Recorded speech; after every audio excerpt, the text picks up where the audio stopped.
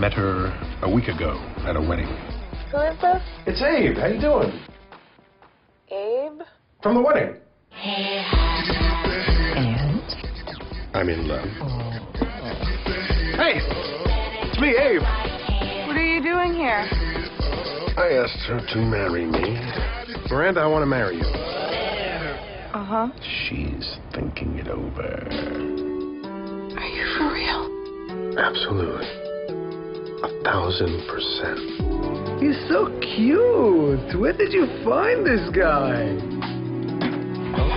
You finished the spreadsheets. I'm on top of it, Dad. Work for your dad? Yeah, but it's not like it's nepotism or anything.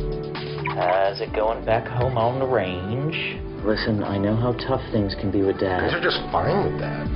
Nothing wrong with living with your parents. It's how most of the world lives. It's just us Westerners who are all weird about it, right? At home on the range.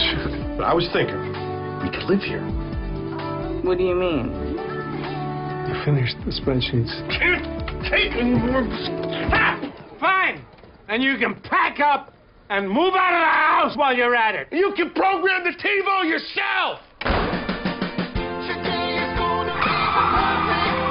You know, if it wasn't for my dad, I could have been a singer. Now I'm even too old for American Idol. My whole life it's been lies. Abe, honey, no one ever lied. We've written you off as a failure years ago. You're a cheapskate and a freeloader. They're my parents. They need me. No one needs you. Don't leave us, please. Where are you going to go? I haven't decided yet. Maybe France.